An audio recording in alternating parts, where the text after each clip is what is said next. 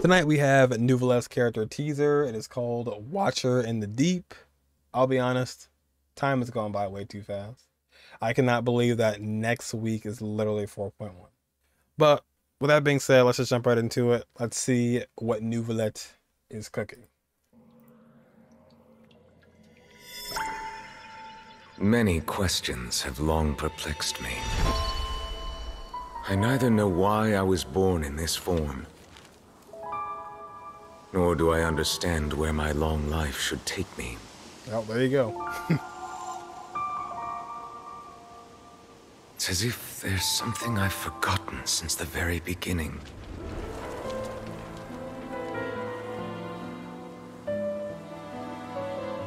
So, why don't you try to find the answer for yourself?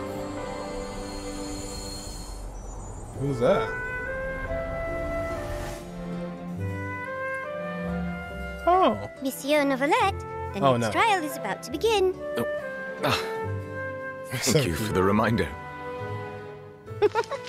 It's not like you to zone out, Monsieur Neuvillette. I recalled some things from my past.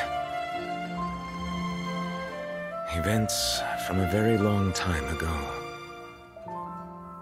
See how she said Neuvillette with no R?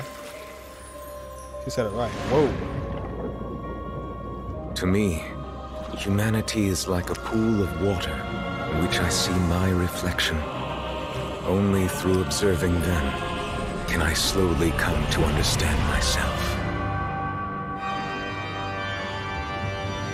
The court is now in session. No. Darn it. Yeah, okay. Yeah. The teaser is teasing. They got me with that one. I was like so ready for the next part. This is already over. So key points. First thing he mentions is like, you know, I can't remember who I was, or, you know, I can't remember my past that clearly. I don't know why I was born in this form. So that right there tells you all the confirmation or the rumors about like him being a dragon or like a Bishop or like Ankonomiya related stuff, and him not being human, so he can't relate to, you know, the rest of the characters within the story, or just humans in general, right? So he obviously must not be. But it's interesting because he mentions that his past is kind of like blurry. You know, like I forgot something since the beginning. So I think in the Archon quest or a story quest or a mixture of both, we'll learn the ins and outs of Neuvillette, and hopefully he can find out his past and, you know, maybe change, because I feel like he is only doing this because of his nature. This meaning like, you know, being a judge, stuff like that. But yeah, it's very interesting. I actually am looking forward to knowing more about him, because I'll be honest, he seems like more of the Archon than Furina does.